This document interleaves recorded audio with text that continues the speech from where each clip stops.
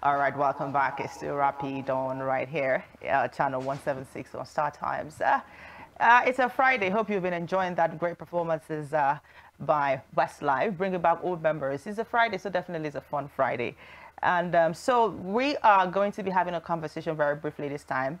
We're going to be talking about, like, of course, we mentioned earlier this month that June is Mental Health Awareness Month for men. So this morning we're going to be having a conversation. But before that, let's look at some of the statistics when it comes to mental health for men. Let's have that on the screen very briefly. So we have men are 4 times more likely to commit suicide, making up nearly 80% of all suicides. Let's go next. 40% of men have never spoken to anyone about their mental health. And 1 in 10 men experience depression or anxiety. Less than half receive treatment. And so that's just some of the things that you need to know about that. Now, 2 days ago, news broke out about the former CEO of Konga, who jumped off, as the story was released, jumped off his balcony of his Lekki residence. It was a sad one because it was reported that before he did that, he gave some specific instructions. He called his brother, he called some persons and spoke to them. He called his sister and said he's going to be watching over her. I'm sure at that point he really didn't know. And people tend to ask this question: what is that thing that would make a successful person, I mean, in the physical word, successful, decide to jump off the balcony? It's not spiritual. It can be interpreted. Some might say, oh, spiritual calling, but then it is beyond that. And so this morning, we have several cases of men who have been thrown to the end of the wall and they do not know what to do at that point, and then they decide to resort to the easiest way, which most times is not always the best. We've had men who leave their family, just disappear into thin air because they cannot bear the heat of what is going on anymore, and they can't speak to anyone. And so this morning we're talking about mental health awareness for men this morning, and we have a guest who's joining us. I think Ugo wants to let us know who our guest is. Well, our guest this morning is the founder of the Nigerian Mental Health. He will be joining us virtually this morning, Chime Asonye. Good morning to you, Mr. Chime. Thank you for joining us this morning. Thank you. Thank you for having me to have this very important conversation about men's mental health. All right. Thank you for your time. Let's kickstart our conversation very quickly. Perhaps with you telling us what is your understanding of mental health, especially as it has to do with men. Sure. When we think about mental health, we need to think about that it exists on a spectrum, and the fact that there is no real true health without mental health. The right to health exists in 3 ways. 1 is physical health, 2nd is social health, and 3rd is mental health. So if you're not dealing with the mental component of your health, you're not dealing with the full gamut of health. So if we look at the prominent definitions of health, mental health includes things like emotional, psychological, and social well-being, really impacting how we think, feel, and act, how we can deal with and handle stress, relate to others, and really make mentally healthy choices. It also deals with things like good behavioral adjustment, making sure you're relatively free from anxiety and other disabling symptoms, and can establish really constructive and healthy relationships in the ordinary course of life. When it comes to men, the problem is that we have a lot of cultural stigma that challenges men from really having and dealing with their mental health. A lot of times people think like, you be man, just and you're pressured to be strong and self-reliant. So unfortunately, a lot of men don't think about those emotional, psychological well-being because we're taught not to in our society. All right. You've given us a background of this. Let's come back home, to Nigeria. A lot of times, like you stated clearly, men are told not to cry. I mean, right from when you're a boy, you are the man of this house. Even if it's a 10-year-old boy, you're the man of this house. You're not supposed to cry. You're not supposed to show weakness. And they grow with this thought. They grow with this burden. They grow with this pressure. Do you think that as a country we are showing our men so much love? Do you think that as a country we are doing enough? Because I mean, we have so many organizations who are talking about women, girls, but then we don't have much for men. So do you think that, I mean, we are doing so much when it comes to men, even in the private? Let's say, okay, the government is not doing enough, but in the private world, do you think that we're doing something enough? I don't think that we're doing enough at all. And I mean, we have to think about this in two ways. If you're a man, there's no empowerment or conversations or spaces where you can be vulnerable. It's always chest time, now man you be. Or you're just talking about crying. People will tell you, you be man. How you they cry like that? You be woman. There's no opportunity for individual men to have these kind of conversations. And unfortunately, you mentioned what was going on when it comes to suicide. The face of suicide internationally is an African man. The highest suicide rates in the world, according to the World Health Organization, is African men. We have 18 deaths per 100,000. This is way over the global average of 12 per 100,000. And if we come to our own Nigeria, we're really having a huge challenge when it comes to suicide as well, especially when it comes to men. We have Nigeria's ranked 15th globally when it comes to suicide rates, and we have a very high suicide estimates as it relates to the global average. So we need to confront this issue head on. Okay, let's talk about something that happens there where you have a lot of motivational speakers when they speak to men. The conversation is always about push yourself, go the extra mile, stretch your abilities and all of that. And even the society has a way of making men to know that they just have to be up and doing at every point in time. Now, where do we draw the line between a man who's just trying to put food on the table, a man who's just trying to pay his bills, a man who's just trying to meet his life goals and ambition, and a man who is obviously pushed to the edge mentally? So the problem is that we tell men that they should push, that we tell men that they should increase their productivity. But the problem is that we don't frame issues that are important to our emotional intelligence as we think of when it comes to men, is that they should be providers, they should be making money and things like that. We need to be reimagining and reframing the debate. Really, we need to be thinking about emotionally intelligent men. The best way to be a leader, the best way to empower yourself, the best way to support your community is to be emotionally intelligent, but we're not teaching that. Emotional intelligence would be things like vulnerability, be things like empathetic, be things like being able to connect to our fellows and making self available, not just as material provider, but also giving support. So because of this emphasis right now, we have increase of things like loneliness. The World Health Organization last year actually declared loneliness a pressing global health threat. Yeah. And this is unique, especially with our African youth, because of things like climate change or not having a job or security challenges and things like that. So we need to make sure that we connect with ourselves and have vibrant friends. We also have issues of this economic impacts, as you know right now. There's a direct correlation between not having good connection and economic social policies and the increase in mental health challenges.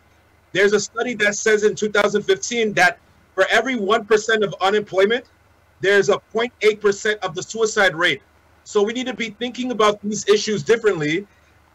Mental health as an economic development strategy, but also mental health as a way for us to connect with each other and have more vibrant communities and make sure that we're available for our fellow brothers and sisters.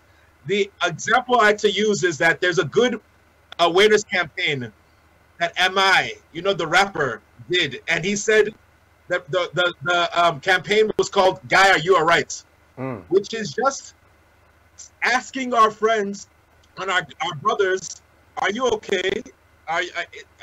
You've been talking about, you know, parties and women and making money, but we haven't really talked about our emotional connections. We need to elevate having these kind of conversations and making sure we're available for men. That's going on right now, especially in our trying economic times. Sorry, but is there a way to ask that kind of question and get a man to open up to you? Because, I mean, when I meet my friend and I say, Guy, what's up? The usual response is, I did, or I'm okay, everything is fine. Do you get? They paint a picture that everything is all right. So is there perhaps a way to ask that kind of question that now tells the person that you're really interested to know what's going on with them? I think that there's a couple things to do. The first thing is that I would always say you should be vulnerable. I think that people are more willing to open up when you are willing to set the platform, the stage, and give them the space to do so.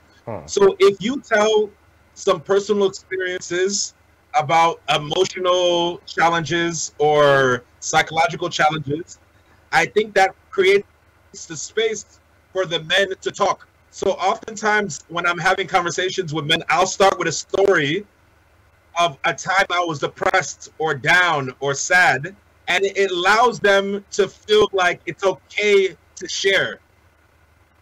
So I would say the first thing you should do is be vulnerable. The second thing you should say is that you should make sure that you set the context of the stage. If you tell a man that we often do talk about investments or making money or women or partying or drinking, but I really want to know how you're doing, I think that men will know that you want to go a little bit deeper, and they'll be willing to have that conversation with you if you tell them why. And then thirdly, I think that when you're having these kind of conversations, it's important not to be judgmental. It's important to actively listen. It's important to not interrupt the person and let them tell their story and not to prejudge their story. Just be observant. Don't label what you see them doing. Just tell them that you care personally about what you've seen, what you observed in their actions, and you want to understand what exactly is going through their mindset to cause what you're seeing. Are you there, Chime? Yes, I'm here. Okay. All right. So as we get set to wrap up, I wanted to ask something. You did talk about loneliness. You did talk about speaking up. You did talk about a couple of things. Where is the place of the women in all of this? And I would ask that because I've spoken to a couple of men, and one of the things they say is that they cannot talk to their women. And sometimes these women are not just their women. These women are wives, girlfriends, this women are, but then they find it difficult to confide, to tell these women what is going on. And it's so bad because, I mean, on several occasions, I've spoken to some men and they'll tell you that if there was a man who was going through a major surgery and the wife in his house wasn't aware that he was having a major surgery the next week. So I started wondering who goes to the appointment with you. Is that bad? I had men tell me stories about how they almost committed suicide. Meanwhile, their family was in the living room watching TV, but they didn't know what was going on with the man in the bedroom. So these, I mean, where is the place of the women in all of this? Well, there's two things I would say here. The first thing is that we need to be very innovative in how we think about mental health issues. One of the things is that we only attach certain types of mental health problems with women. Let me give you an example of this.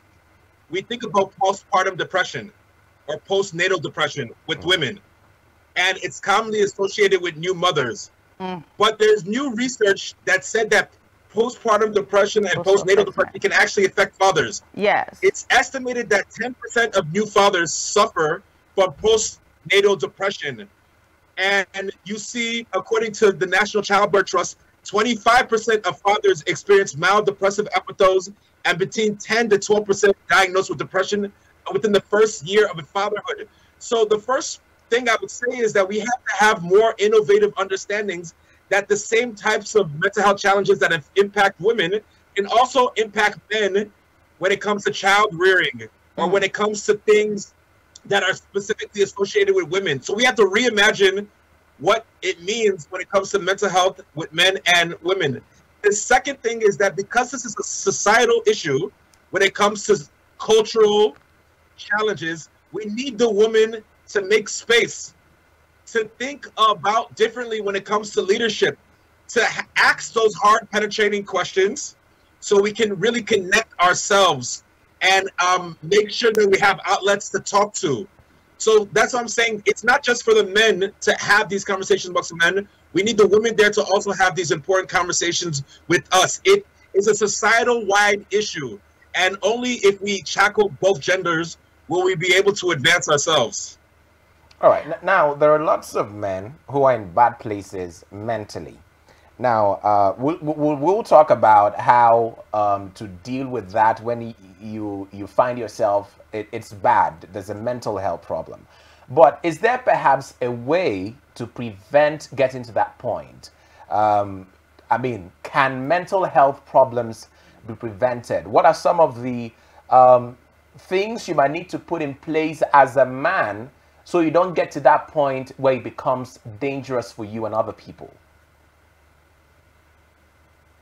Sure. I'm going to mention some personal things that I think you can do as a man, and then I'm going to mention some things we need to do as a society. Okay. So for men, I would encourage you. We know that loneliness is an issue, so you need to connect. So I would say things like joining a club based on your interests or goals, and it not just be about partying or about work, but also having connections outside of work in that third space. You need to be able to make sure that because there's depression and anxiety, we need to set realistic goals. Right now, we're aspirational. Everyone wants to blow. Everybody wants to be like Hush Puppy. We need to set realistic goals. Hush Puppy is in prison. I'm not sure a lot of people still want to be like him. Yes, I know, but you know what? Some of them, before he was in Dubai now, and everybody was posting his picture. So we have to be realistic about some of these things. We need to celebrate our small successes. Our men and women need to celebrate our small successes. We need to develop hobbies. We need to practice mindfulness. We can't be so stuck in the future or the past. We need to be thinking about the present, and mindful practices where we're very attentive to our bodies helps us embrace the present and what we're going through. We need to practice things like gratitude, keeping us in a hopeful mood, hopeful about the future. And we need to sleep. Sometimes we're just so busy getting up early, hustling, and doing things, we don't sleep. And the truth is that certain biological things can impact this. So if you're overweight or you do a lot of substances, it might impact your sleeping ability. So I would really encourage things like exercise for our men. But on a more societal issue level, I would say that we need to implement some of the national policies that are going on. We have a new Mental Health Act that was passed at the end of 2022. We can get together and encourage government to pass this thing to create an enabling environment for mental health. We have 2 national mental health strategies that were passed last year, a suicide prevention framework and a mental health policy. Men can get behind that and start pushing that. And then finally, you could go on our website, because one of the things we're trying to do is decriminalize attempted suicide. right now, if people are in a psychologically vulnerable state and they attempt suicide, they are arrested based on our current criminal law instead of giving the care they need. So we have a petition called Suicide Not Crime Nigeria. You can find it on our website, www.nigeriamentalhealth.org, and you can sign our petition so we could decriminalize attempted suicide. If we do this on a personal level and on a societal level, then we'll be able to create the enabling governance architecture to support our men to survive and thrive. Okay. That you've spoken so well about that.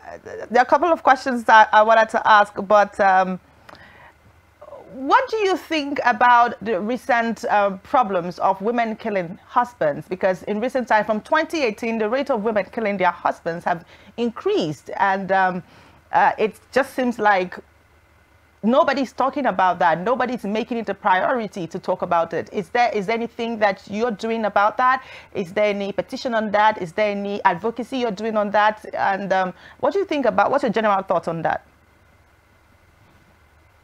Well,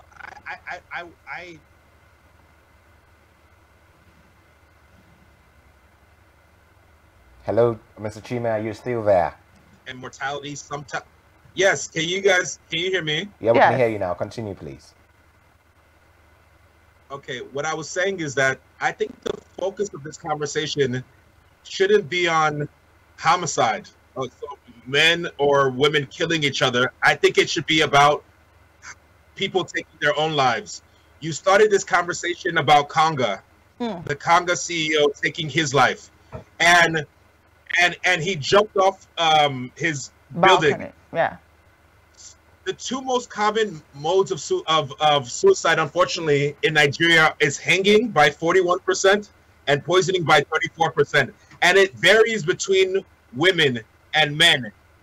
So jumping is actually one of the third ways, those most prevalent ways that somebody might take their life. In the suicide prevention policy, it talks about different ways we can tackle things like suicide for men and women, because there's variations in the ways people take lives between women and men. For women, for instance, the most popular way is poisoning. For men, it's hanging, unfortunately. So we need to tackle these things from multidisciplinary ways. What I would say for if you're a man or a woman is that if you need help, you can access help from our website. If you go to www.nigeriamentalhealth.org, we have a list of crisis hotlines and suicide hotlines. If you feel like you want to hurt someone, if you feel like you want to take your own life, if you feel like you're depressed or sad, you can go to our crisis hotlines. We have them from all that's available from NGOs and from government. And so you can call and you can get the help and support you need. I think that the challenge is that the resources and the outlets for people to talk about what they're dealing with are not there. Whether you're a man or woman, or whether you're a woman or man, we need to give people the resources and tools so they can talk about the things that are going on in their life that are making them feel violent flowed, that are making them feel triggered, that are making them that can unwind all the prevailing trauma that they've had in their lives, because that's what causes people to snap when they have these societal challenges or these personal conflicts and this unresolved trauma. So please, if you're someone in need, go to our website, www.nigeriamentalhealth.org. Contact our crisis hotlines, our emergency mental health outlines. There'll be somebody there to talk to you about what you're going through. All right. It's been a very profound conversation this morning, and our time is almost up. Please, what are your last words on this conversation? In June, I mean, there was a lot of conferences organized, lots of webinars and interactions like this to talk about men's mental health, to raise awareness on the subject. But beyond the month of June, how can we keep talking about this and making sure that men are opening up and talking about their struggles? I would say that we like to empower ourselves. And mental health is something that's an ongoing conversation that happens every day. So outside of it being June, you can practice the suggestions I gave you, whether it's mindfulness, whether it's listening to music, whether it's asking your friend, whether it's educating yourself. So what I would say is that people should continue to educate themselves on this subject. Again, you can go to our website, www.nigerianmentalhealth.org. We have mental health resources. We have the mental health policies from the country. We have different information focused on mental health when it comes to suicide, mental health when it comes to things like innovative new things like elections. We need to continue to empower and educate ourselves. And there's also other months that are focused on mental health coming up. September is Suicide Awareness Month. October is World Mental Health Month. And so there's going to be a lot of opportunities to have these conversations. But if people want to get connected to spaces and have continued conversation, please continue to follow us at nigerianmentalhealth.org. And because we continue to have sessions to make spaces for these important type of conversations. All right. Thank you so much. Thank you, Chime Asonye, mental health advocate and founder of Nigerian Mental Health. Thank you for your time this morning. Thank you so much for having me today. All right. Great conversation. Yeah, absolutely. Great conversation. What? I mean, some of the points that he raised there about things that men could do, to help them not get to that tipping point. Yeah, I think I'm going to explore one this weekend. Okay. You want to guess which one it is? Any plan of yours that I'm not inside, I don't want to guess. And I'm sure that plan of yours, I'm not in it. So no problem. I don't want to guess. Oh my goodness. We've had such an amazing ride on the show today and the entirety of the week. It's been a wonderful ride and wonderful in some sense.